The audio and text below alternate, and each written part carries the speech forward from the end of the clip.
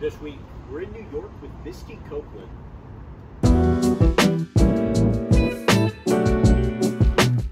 Alright guys, so we just landed in New York. Right now, as you can see, we're trying to get our packages here, and it's taking a little longer than usual, oddly enough. But yeah, we're excited to get our day started.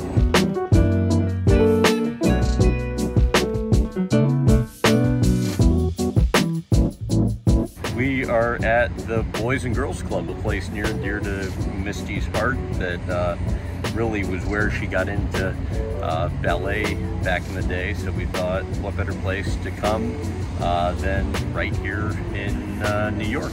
Is there anything you're looking forward to in this interview? Nothing. I can't think of anything more miserable than having the opportunity to sit down with somebody as inspirational and motivational as somebody like her. We are at the Boys and Girls Club gym, and this is where we're gonna do our interview with Misty Copeland. And oh my God, why don't you have the camera right up my face? Hi. Hey. Hi, it's so nice to meet you. Has Gilda told you how long we've been harassing her for? Well, I've been hearing your name for so long. Oh, I love it. And I just watched the reel you sent. That is very impressive. Oh, thanks. I mean, you've got quite a roster of people you've interviewed. We're rolling. Okay, cool.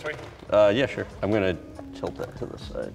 I remember very vividly, you know, being like in the middle of the night or something, and just jumping in the car, and you know, out of fear of yeah, our lives. I think it's probably evident to you listening on that she has been through a lot.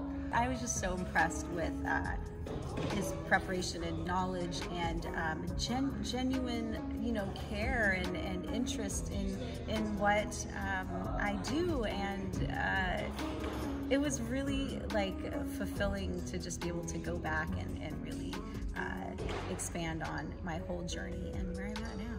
To be the lead, you know, the first principal dancer in a full-length classical work as a Black woman at American Ballet Theater, I needed to get on the stage at Lincoln Center at the Metropolitan Opera House. And as a Black woman, what that meant was huge. It was neat to be able to talk to her about that, for her to be open, as well as to do it here at the Boys and Girls Club, a place that was so key to her life, and then see kids that are now in a program that she has created to inspire the next generation. I'm so proud of you guys, and can I see a little bit? Are you guys gonna just do your normal thing? Don't do anything different because I'm here.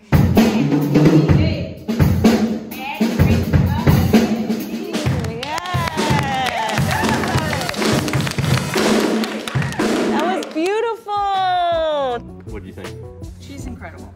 Yeah. Incredible. I love her. I just think she's so inspirational and yet so down to earth. Like, you think of a performer like that and you think they might be a little highbrow or, you know, snooty or whatever, and she is the kindest seeming person.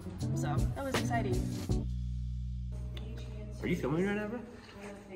I mean, he really dug in there and did his research, and some of the stuff I was like, oh, I forgot that even happened. How do you know about this?